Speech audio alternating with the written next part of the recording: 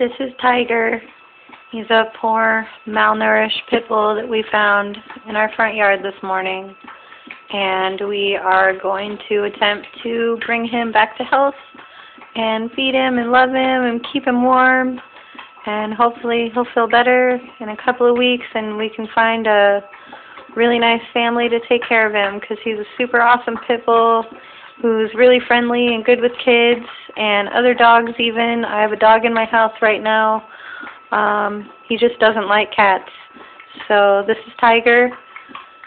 He's really thirsty, as you can see, dehydrated, and yeah.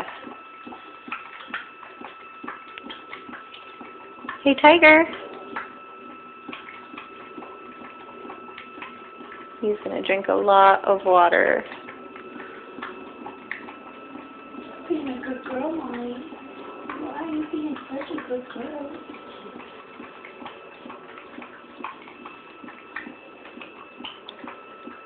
Oh, thanks. Tiger.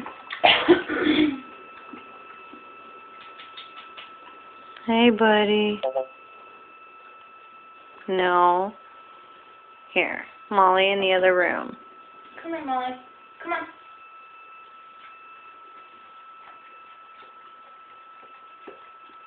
Tiger and Molly have previously met. I think Tiger is just a little on guard because of how skinny and dehydrated and hungry he is at the moment. But that wasn't even a growl. That was just a look. And I don't know if it was a dirty look or, hey, I'm just eating and drinking look or what. And when we first met him, he was healthy and playful and not super skinny.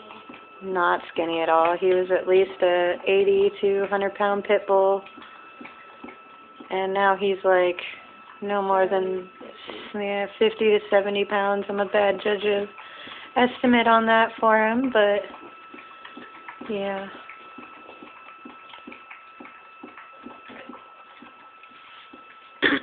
Tiger, come here, buddy.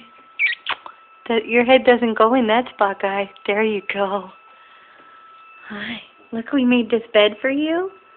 We sure did. Yeah, come on.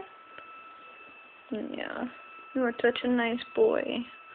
Those are his shoulder bones, and his belly and his ribs. His spine is fully sticking out there. I don't know if you could see that, but he is so skinny, and his back legs wobble.